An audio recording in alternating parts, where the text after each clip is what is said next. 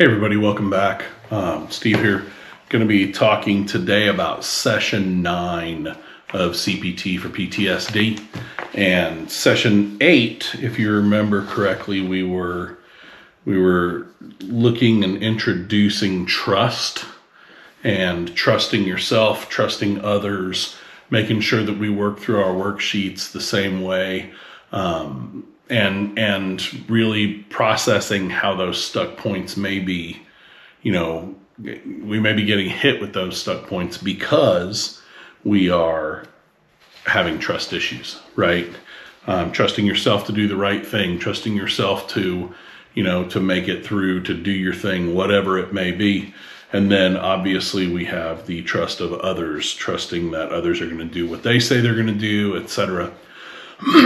So during this session, we process through those worksheets that you already did during the last session about trust, and we'll be using our famous stuck point log, which I have another copy of. And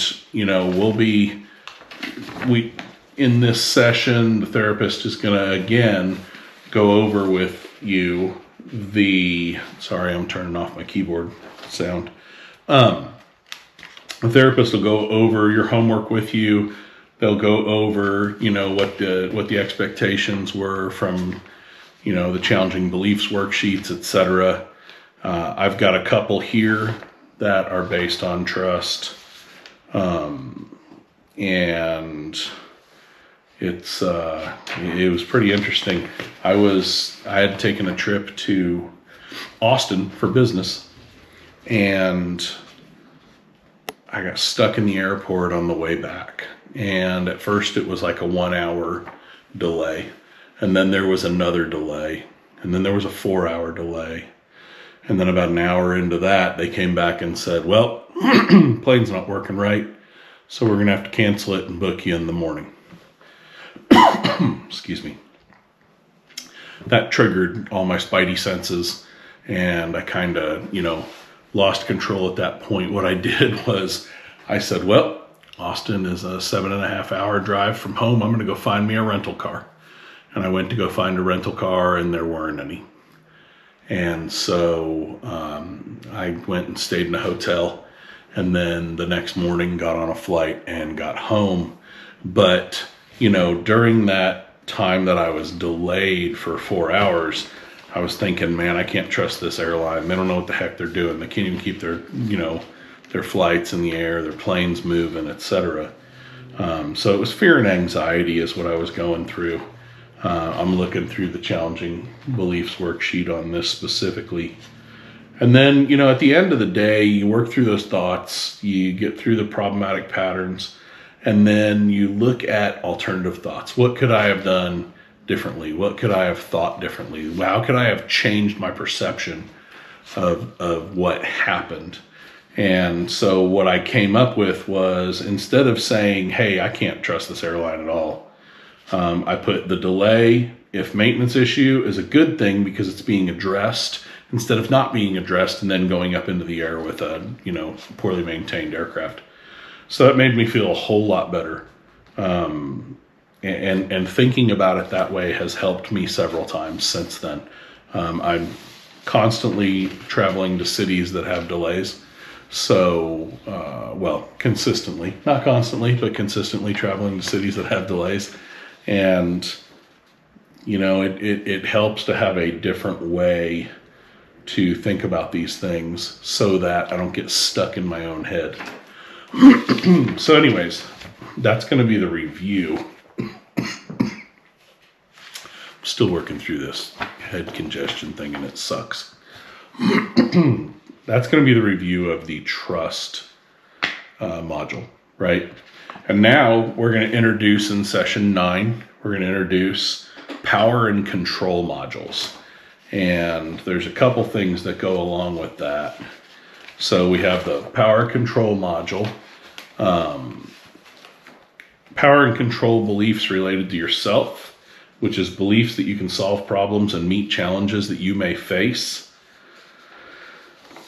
Those are good. And then there's power and control beliefs related to others. beliefs that you can control others or future events related to others, including people in power. Now, I can change the country, right? No, you can't. Our country's going through its problems. So here's the deal.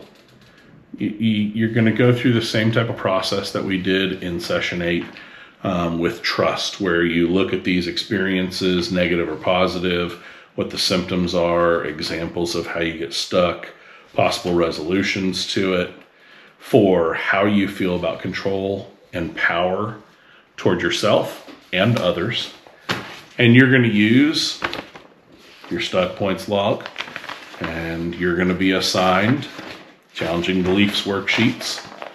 And again, just like last week, you're going to be expected to go through and try and gear those stuck points toward power and control. The handout for the power and control issues, that module, it goes pretty in depth. It's 3 pages instead of 2 this time, but it's worth a read before you even start doing your challenging beliefs worksheets. There's also another worksheet that they give you, and they'll give you a sample and they'll give you the real one. I don't know what happened to my real one. I think my therapist still has it off to ask them for that when I go visit them again. But they have this sample trust star worksheet, and they'll give you one that's blank as well for you to fill out. And what this does is you write the different types of trust that you can think of. So here it says, keep private information. Trust them with my kid. Returns money. Reliable, on time, supportive, protective, competent, faithful, doesn't gossip, keeps me physically safe, right? So you're going to get all these different types of trust. And then you're going to put them on your wheel. There's positives and negatives, right? You're going to want to see where you are on each one of the wheels, right? So if you have a spoke that comes out, how physically safe are they? Or, how physically safe do they make you feel? Do you trust them with your child? Yes or no? No being on the opposite end. No being, so the tops are positive. These are negative in nature, and these are all positive in nature. So you want to make sure that you gear this thing properly. They'll go over how to do this, but you basically put an X on the line to indicate how much you have of that trust. And then they'll cover how to process that, right? And basically show you, hey, these are the things that we could probably focus on to help you, or that, the therapist can work on to help you, or as they did help me, process those places where we have trust issues. So we're introducing power and control. We have 2 sessions left. There's 10 and 11. I know I've been saying that there's 12 all along, but there's only 2 more sessions left. I'm probably going to cover both sessions in one recording next, and we'll see if I do it all in one recording or not. It depends on how deep we want to get into the topics, but work your understanding of power and control. And then once you've got that solid understanding, start filling out those challenging beliefs worksheets, and you'll get further and further along. Again, with only 2 more sessions left, we're going to do these challenging beliefs worksheets a couple more times, and then you'll have graduated from CPT. I'm going to go try and get rid of this cough because it's making me nutty. All right.